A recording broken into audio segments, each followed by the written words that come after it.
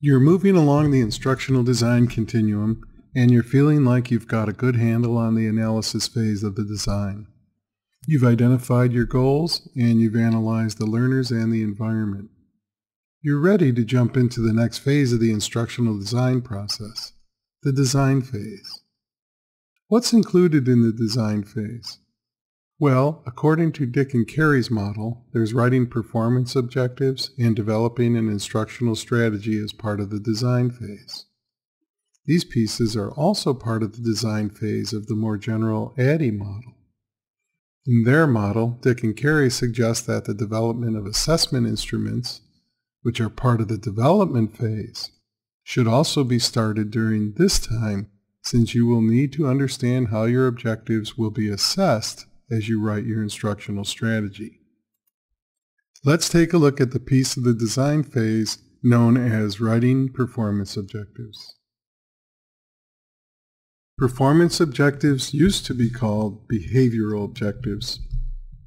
In and around 1962, Roger Major played a key role in getting educators to look at clear and precise definitions of objectives, and a conceptual base for writing objectives was established. Research as to whether or not performance objectives make a difference has been ambiguous, but what has been established is that performance objectives have become significant to the design of instruction. They help guide content selection. They guide the development of instructional strategy and the assessment process. And they provide clear guides for learners and curriculum specialists.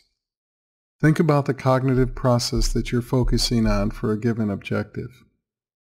Where does your goal fit? Simply put, a performance objective is going to identify what students will be able to do when they complete the instruction.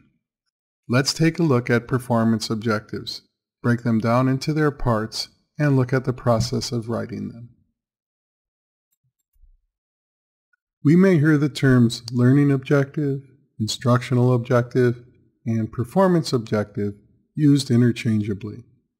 Generally speaking, the designer uses these terms to describe the same thing, which we'll refer to today as performance objective.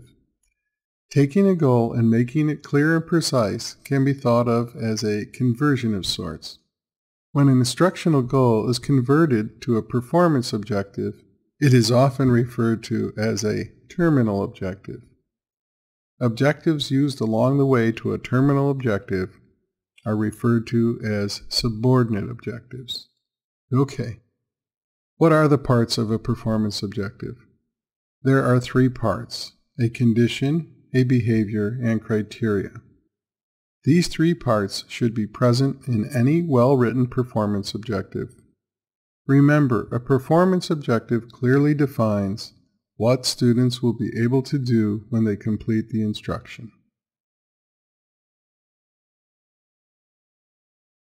During the analysis phase, you've identified the subordinate skills along the way to your goal.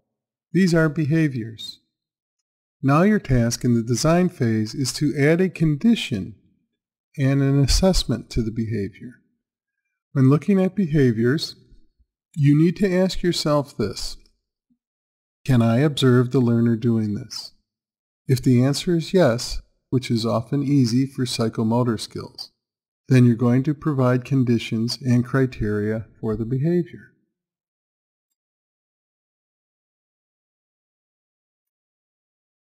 Conditions are the exact set of circumstances and resources available to the learner. When defining conditions, the designer needs to consider the behavior being demonstrated and the characteristics of the target population. Will a cue be provided to the latter, such as, given the term write? What resources will be required to perform the task? Will there be charts, reports, reference materials provided to the learner?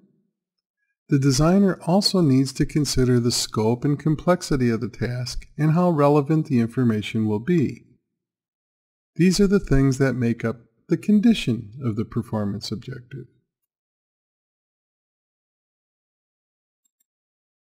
The criteria for the performance objective is identifying what is acceptable behavior.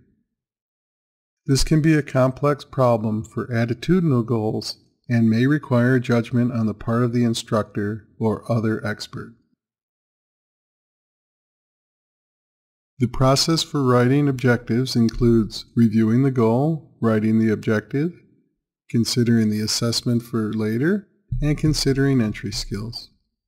First, the designer should review the goal and ensure that it has a description of the ultimate concept. If it doesn't, the goal should be rewritten. Next, the designer should write a terminal objective for each unit of instruction. The designer should ensure that each terminal objective includes each of the three parts: a condition, a behavior, and criteria. This process should include writing objectives for subordinate skills. As these objectives are written, consider that there will be an assessment instrument written for each one of them later.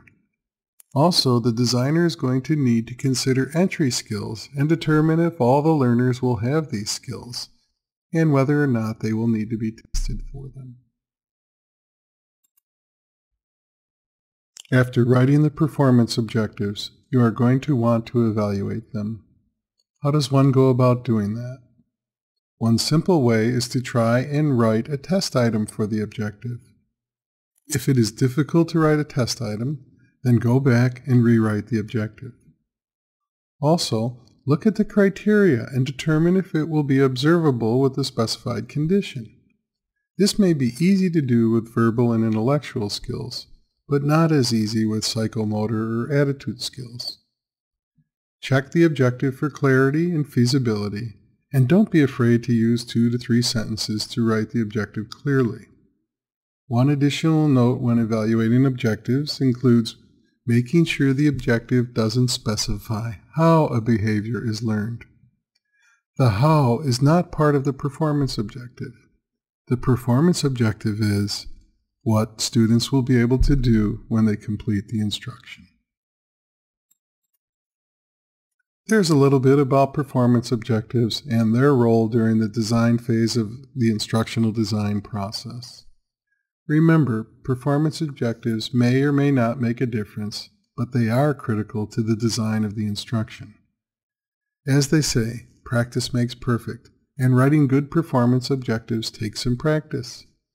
The better you get at writing performance objectives, the better your design of instruction is going to be.